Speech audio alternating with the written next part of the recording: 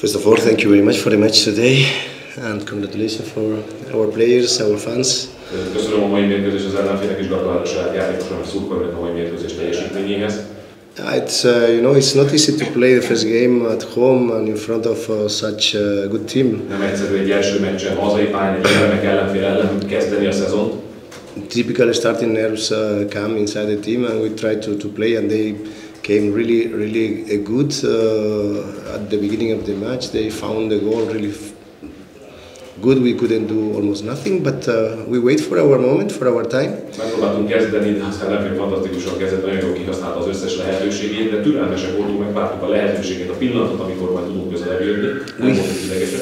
We fixed the defense, also helped to make good saves. And from there, I think we found also the moment in the offense, and we keep doing the same in the second half. We didn't stop from that moment, and I am agree with him because I think both teams are very similar situation. Top teams, who was last year in the Final Four and pretend to be also this year in the Final Four.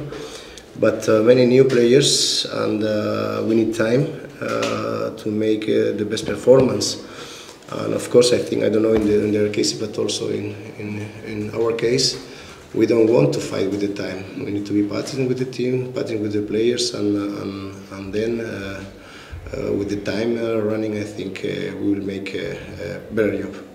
Összeraktuk az első fél időben a védekezésünket, és sokat segített a kapusunknak is, aki remek védéseivel tudta segíteni a játékunkat. A második fél időben hasonlóan tudtuk ezt magas szinten játszani, és ez volt a kulcsa a győzelemnek. Azért el kell mondani, hogy nem olyan egyszerűek ezek a mérkőzések így a szezon elején ezeket lejátszani, hiszen nem, azt gondolom a Vipers és mi is hasonló cipőben járunk, nagyon koraiak ezek a mérkőzések, senki sincsen még kész a csapatjátékkal, magunkról elmondottuk, az új játékos nem volt időket beépíteni, de azt gondolom, hogy nem szabad küzdenünk az idővel. Az idő nekünk dolgozik, türelmesnek kell lennünk, ha türelmesek vagyunk, akkor ki tudjuk javítani a hibákat, és meccsről meccsre jobbak tudunk lenni.